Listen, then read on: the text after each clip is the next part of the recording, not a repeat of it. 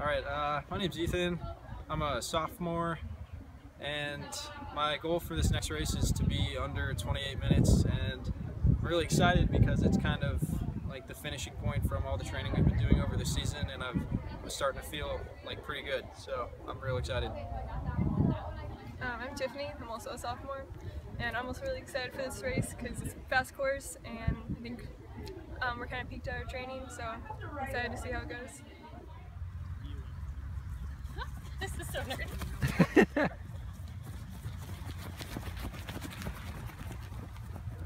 We're excited to go to pre-nationals for the first time in a few years. Excited to face some of the top teams in the nation. Don't get very many opportunities like this. Our approach to the race is the same as it's been past few races. Get out strong, get rolling through the middle of the race, and be excited for the finish and get good times. We want to build some confidence going into the conference meet. Our approach is about the same too, going out strong. We're excited to race our second 6K, which will help us for conference.